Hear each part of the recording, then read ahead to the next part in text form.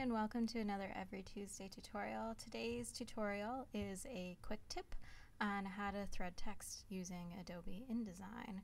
So I'm going to show you two ways that you can thread text.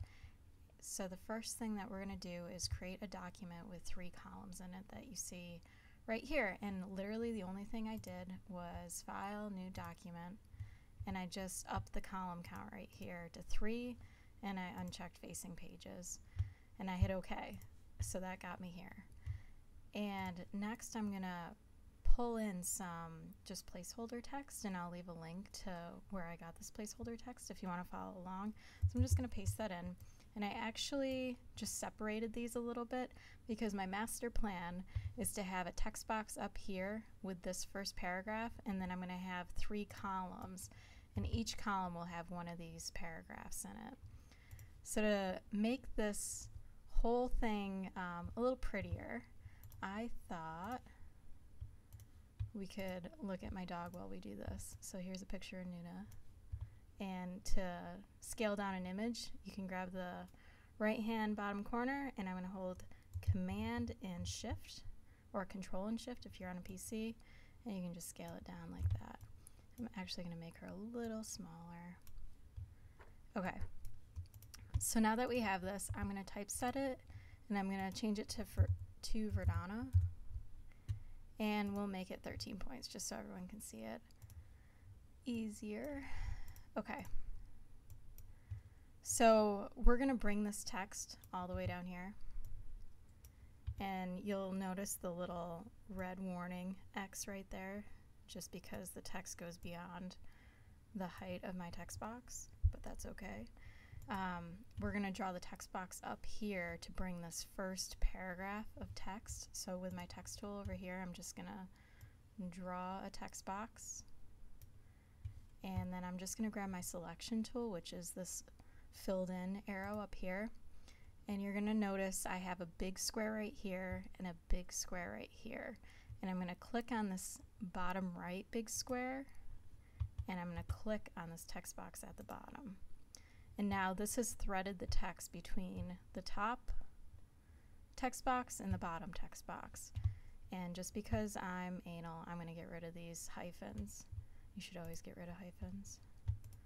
So, actually, crap. I need to select all of this. Okay, now I can dehyphenate. Okay. So, you will notice I have this one line of text right here that does not belong up here. And I could fake it and kind of just hit enter a few times and knock it down, but we're going to do this the right way. So with my cursor at the end of this paragraph right here, I'm going to go to Type, Insert, Break Character, and I'm going to choose Frame Break. So that knocks everything down here. And I'm just going to bring this to the top right here. Okay. So we decided at the beginning we're going to put each one of these paragraphs inside each one of these columns. So we have to first split this big text box up into 3 columns. So we're going to do that by going, with it selected, go to Object, Text Frame Options, and we're going to up the number of columns right here to 3. Hit OK.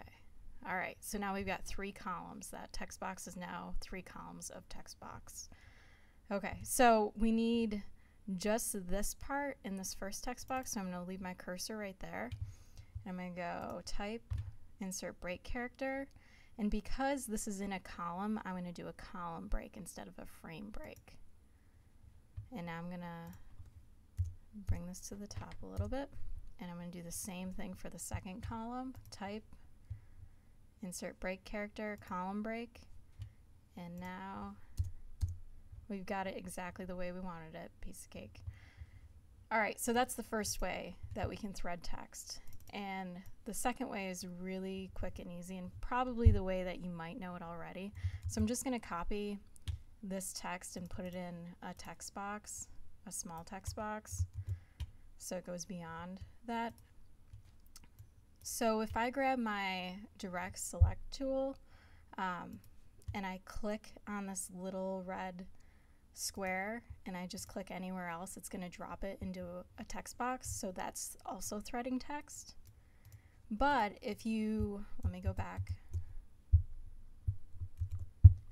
If I want this to go into a text box the size of my choosing, I can draw the text box first and then I can do it. Grab that. And now it fills in the text box of my choice. All right, so those are 2 ways to easily create some text threading in InDesign. And if you like this tutorial, please subscribe, and thanks for watching.